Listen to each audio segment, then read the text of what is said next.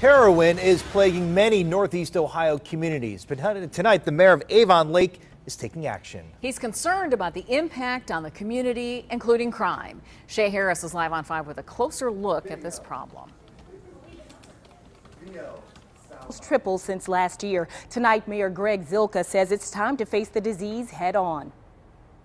The reality is we have a number of young people whose lives are being cut short. Avon Lake Mayor Greg Zilka says Lorain County has a serious problem, heroin, and it's time to face it. We started seeing a number of deaths in the community.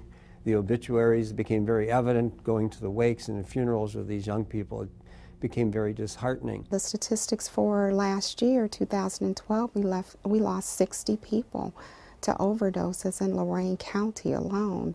To give you a comparison, in 2011, that number was 22. Chemical Dependency Director of Psyche and Psyche, Marva Jones, says initially the victims are given addictive prescription drugs for medical purposes. Because of the cost of keeping up with using the prescription meds, then they end up using heroin. But Jones and Mayor Zilka hope to get in front of the problem by educating the community on signs to look for in their loved ones in a public meeting at the library tonight. Lorain County is about 300,000 people, but if we had 60 people die of influenza, we had 60 people die of auto accidents in Lorain County, we would be marching on City Hall and outraged. Unfortunately, signs of heroin's power has already been seen not only in deaths, but also crimes. In most of the breaking and entering cases that we have had in this community, a vast majority of those are related to drug abuse and people trying to pick up quick money.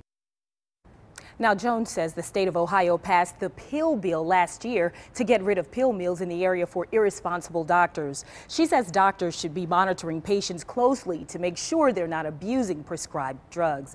Also, Mayor Zilka says they will have healthcare professionals on hand tonight to help families already in crisis. Live on 5, I'm Shay Harris.